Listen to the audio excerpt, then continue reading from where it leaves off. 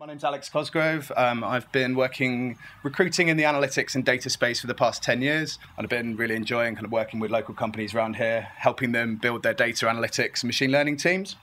I work for a company called ADLIB. So we came up with Dive Into Data, purpose of it being to highlight the careers that all this massive piles of data are creating, understand the jobs a bit more, help students realize how they can get into these new exciting careers.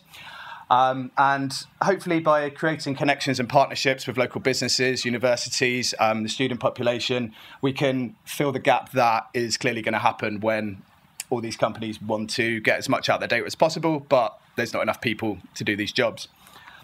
So going to kind of cover off a little bit of what Helen did around sort of why companies would move to be data-driven, what jobs are being created as a result of this, and what skills are needed to kind of cover all of this.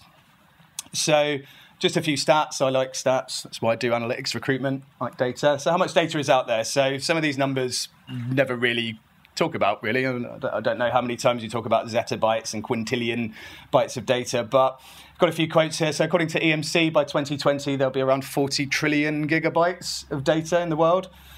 According to IBM, 90% of all this data has been created in the last 2 years. With the rise of 5G and the Internet of Things, that's set to increase exponentially. Today, it would take a person approximately 181 million years to download all the data on the internet. So it's pretty vast out there. Internet users generate around 2.5 quintillion bytes of data every day. Before I did this research, I never used the word quintillion. It's not a number that I'm familiar with. Just Twitter, users send 500,000 tweets every minute. Like, that's a huge amount of data. There's a lot of value in sentiment there and whether people like or dislike your product or service. And by 2020, every person would be generating 1.7 megabytes of data per second. So there's a lot of data out there. Like, what do we do with it all? Like, how do we access it? How do we get value out of it? So just think of like your typical day. Maybe not here because we're not connected in, but in the morning, I might wake up, check my social media, check my email. Then I might put the toaster on. The electricity company makes a data point of that. I then might use an app to pay for the bus. Then the bus company gets that data. So does my phone company. I might check my online banking. Again, another data point captured. And then on the way to the office, I might pick up a coffee. Again, my bank knows that. And if I've got a loyalty card at the coffee shop I use, they know that. So just from getting up to going to work, I've created some data that's going to be valuable for someone out there.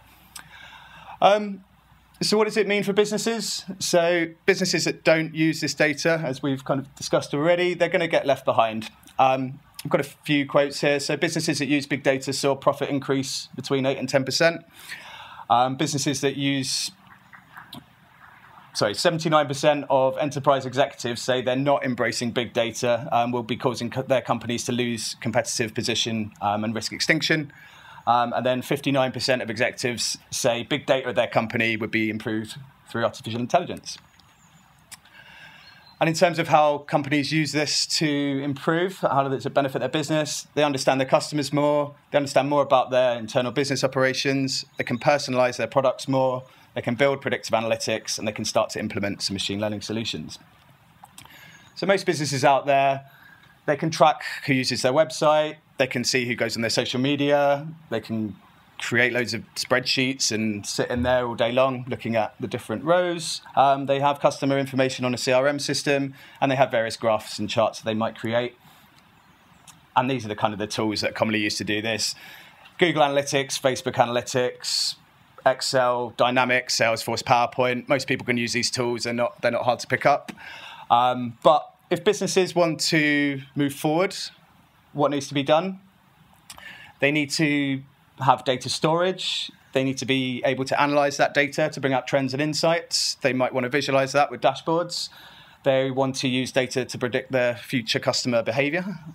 They want to use data to predict faults in the machinery, for example. They might want to use data to build algorithms to personalize services. And they might want to use data to add functionality to their services, their products, their apps, their websites, etc. So as a result of all of this, all these companies want to be using their data more, as well as creating data agencies. It's created a hell of a lot of jobs. And companies are falling over themselves to find the talent to fill these jobs. There's not enough of them out there, so something needs to be done about this. So in terms of what kind of jobs are created by all of this, some of these jobs have been around for a while. Some of them are becoming incredibly more prolific as the years goes on, as the amount of data out there increases. So you need data engineers to build your data storage. You need insight analysts who can create value from your data. You need people that can visualize that data and create dashboardings or decent visualizations. You need data scientists if you want to have a look into predictive analytics. You need data wranglers. If you're sitting on quintillion bytes of data, then you need to be able to get that data in the right shape, in the right structure, so people can actually do something with it. And then once you kind of got all of your data in the right sort of format, you need some machine learning engineers. And if you're creating a product-based app startup that you want some cool functionality on, you might want a couple of deep learning researchers looking into computer vision, image processing, these sort of things. So these job titles, they've been out for a while, but they're ever evolving. A data engineer now is very different to a data engineer was 10 years ago, whereas 10 years ago, a data engineer might be building a SQL database. They now have to build complex data lakes on top of cloud infrastructure, and it's a whole different kettle of fish. In short, there's a big shortage of people with these skills. Most of my clients try to find these people, try and recruit them. After 2-3 months, they find they struggle. All these candidates are in high demand. They all get multiple offers. There's not enough out of there coming with the skills. And all the companies want are people with experience commercially doing this stuff. Whereas in reality, there's a hell of a lot of grads out there. There's a hell of a lot of people that are doing online courses that could fill these roles for you. But you just we need to kind of help them along a little bit. So what skills are needed for all these new jobs that are out there? In terms of what people might be doing at uni, most people in this field, you'd think they'd come from science, technology, engineering and maths. They'll learn statistics or programming at university. But there's a lot of other paths that these people can come from that not as many people think about. So from a marketing perspective, most marketing departments are on a journey to become data-driven, so you can actually target your customers with meaningful communications that are personalized to you. People in journalism, data storytelling is a massive thing. You don't need to be technical if you're already past some information of insight. You just need to be able to present that and to be able to get a meaningful story across from the data.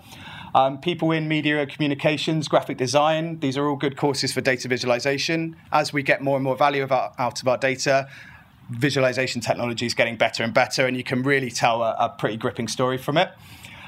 People in business, in geography and linguistics, these are all really useful skills when you're looking at how businesses drive value out of data. Geography, you have GIS data that shows where these things come from. And linguistics is a massively useful subject to have experience of when you're building NLP algorithms to look at text. All of these subjects have transferable skills, but this isn't where most companies would hunt for their next data specialist. So there has to be some sort of stepping stone in the middle here. It's the same slide. So in terms of the skills actually needed for these jobs, again, before it was Excel, it was PowerPoint. Everyone's got these. But now you'll need SQL if you want to take data from different sources and put it in one. You might need to connect that to Excel with VBA. If you want to do meaningful analysis from your data, you're going to need some sort of statistical analysis there. So you might need to use R, Python, SPSS, or SAS. For terms of data visualization, Tableau, ClickView, MicroStrategy, Power BI are the ones that are at the top. And then for machine learning, Python, Java, or R. But how can these candidates gain these skills? There's not enough computer science graduates coming out to fill all these roles. There's not enough people with physics degrees that are leaving software engineering to come into these fields. So there needs to be something that people can do outside of their normal university studies. So in A-levels, generally speaking, or vocational qualifications in something numerate is handy, but these can be done if people want to change careers and move into them. Obviously, university degrees is a classic. Research jobs, any sort of post-grad researcher at the moment is probably going to be doing some sort of statistical analysis on their data. Online courses and resources are probably one of the biggest changes we've seen over the last few years.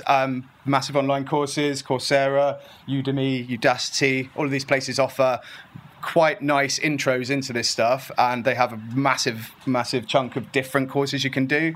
As I say, not every person working in analytics is going to be building the models. A lot of it's around telling the story. It's around being creative and graphically representing what it is that you want to tell the story of. One thing that we're trying to kind of drive forward within Bristol and the Southwest is work placements and internships. There's a lot of unis around here. There's a lot of people coming out with these courses. Most businesses want people with 2 years, 3 years experience. If these businesses can come together, work together to provide placements and internships, they'll soon see that people pick these things up quickly, and they might actually be valuable without having 2 years commercial experience, and training them up might be a much better way of solving this shortage. There's another online resource called Kaggle, which is pretty amazing. So I worked recently with a maths teacher who was doing these Kaggle competitions in his spare time. He built himself up a portfolio of 12 machine learning projects. We took that to 3 or 4 different employers, and they hired him off the back of that. So there's all these different routes that can come in. But I really think that like work placements and internships are possibly the thing that might solve this crisis around here. But when it goes to kind of filling this gap in your business, if you have a technology company and you have a big use case for machine learning in your app, in your website, in your product, how do you attract these people to your business when every single business wants at least a few of these people there? There's a few themes that we find that people kind of give us as reasons for leaving jobs, and I think that's quite a nice thing to look at in terms of what would attract people in the first place. So a lot of people want to be working with the latest tools and technology. If they can't use the systems they want, the languages, the data visualization tools, then they'll look for another job where they can get that experience. Most people want to have a training budget. Most people in this space understand that it's constantly evolving. There's constantly new tools coming out. If you're not investing in yourself and continuously learning in this space, then you quickly fall behind. So most candidates want some sort of training budget guaranteed to them when they start a new job. Maybe they get one afternoon off a month just to do some training, do some learning, do some online courses. TechSpark in Bristol is great. If you put your job on there, then you're more likely to attract the best people because some of the best companies are advertising on there. Meetups are probably one of my favourite outside of work placements in terms of how you build these people and how you get these people into your business. If you run a meetup highlighting the kind of use cases you're looking at in your company, you get some good speakers along, then you'll create that network for yourself and you can get people engaged in your business even if you haven't got a massive marketing budget. Research collaborations. So we've recently been building a team for LV, the insurance company, which is at Bristol University. What they're doing, I think, is amazing. So some of the PhDs and master students on some of the courses that are relevant for this, like engineering, maths, statistics, are getting fed into LV's data science team. They are working on real life projects, real world experience. So when they finish this, they are going to have that experience to talk about how these projects work in a commercial setting, which is what a lot of these people are lacking when they're trying to kind of leave university and get a job in the commercial world. And then, as I said, work placements. I think that if you had 20 companies offering work placements and internships in Bristol, you're going to create another 20 attractive candidates that can go out there into the ecosystem. If you're doing this year on year, then we're going to go some way to solving some of this problem with the shortage of staff out there. So what are ADLIB doing? Aside from kind of helping companies find these people, we are showcasing career paths. So a data visualization expert, a data engineer, a statistical modeler, predictive analytics specialist, a machine learning researcher. A lot of students, a lot of people with the skills to do that might not know these careers exist. They might not know how to get into them, what skills they might need. So on our blog, we showcase different career paths to show how people from non-traditional routes have got into these things, like the maths teacher I spoke about. We participated in Data Week at Bristol University, and we had a few people talking about how they got into data careers. Helen was there, thank you very much. So by showcasing to uni students these careers exist, the career paths within it, and they are very lucrative. Hopefully we can attract more people into the industry. Research collaborations I've spoken about with LV and Bristol Uni. I think that there's a lot more companies that want to be doing research collaborations with the unis around. I think creating, even if you haven't got teams on site there, but just giving access to data sets that are anonymized will give these students real world problems to tackle. And it's the real world commercial application of statistics that people need to get experience of to be relevant and useful for employers. Again, explaining the benefits of those internships on our blog. We feature data thought leaders on our blog, again, just to get people excited about what people are working on and just to show exactly what they're doing there. And sharing resources for learning. So we're creating resource pages for anyone at any point in these careers, whether you're switching from a career outside of data analytics to inside one, or whether you're a data analyst who wants to become a data scientist. We're showcasing different online courses you can do that will give you that kind of skill set that you need to move into that new world. And kind of just general advice and guides on how to develop your career if you want to move from one side to the other. We find this is really useful for people who are working in traditional business intelligence who might have been developing SQL databases for 20 years. They're finding their skills are redundant in the future, so we're helping them with directions they can go down to kind of continue their career and become more valuable to companies out there. That's that. Any questions?